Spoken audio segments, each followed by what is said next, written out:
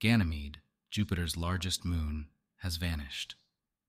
This unsettling news spread rapidly through the scientific community, reaching from the bustling cities of Earth to the remote research outposts on the distant moon of Titan.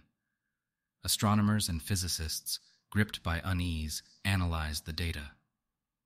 Ganymede wasn't merely hidden or obscured. Its gravitational pull, which once sculpted the orbits of nearby moons, was gone.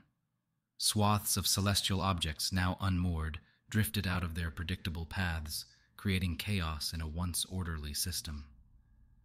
The team of researchers stationed on Ganymede had been preparing for an expedition, days away from delving into the moon's vast subsurface oceans.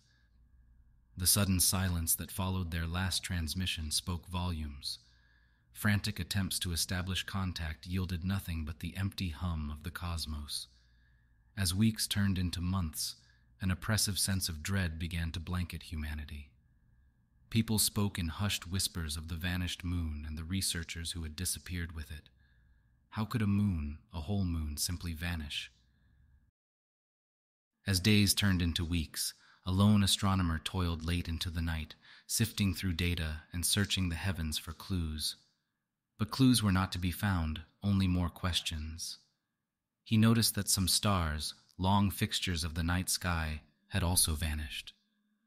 First Ganymede, now stars.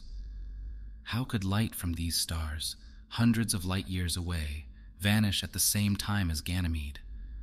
Did the stars vanish recently, or did they vanish hundreds of years ago, and the absence of their light is only reaching us now?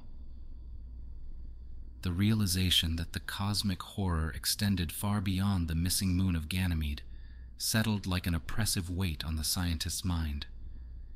As he gazed into the endless expanse of the universe, he could not shake the feeling that the vanishing of celestial bodies was only the beginning of something much more terrifying and incomprehensible. Is Earth next?